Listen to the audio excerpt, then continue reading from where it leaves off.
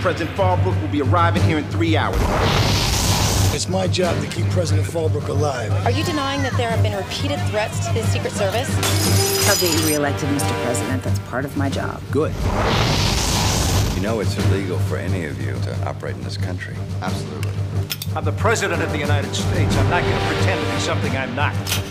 This is not funny! $650,000 to fake a kidnapping.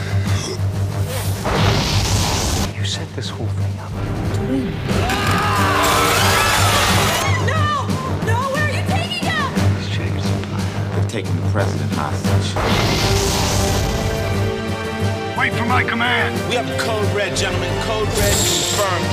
You can't fire me, Mr. President. Fire anybody I want to fire. It's not a drill.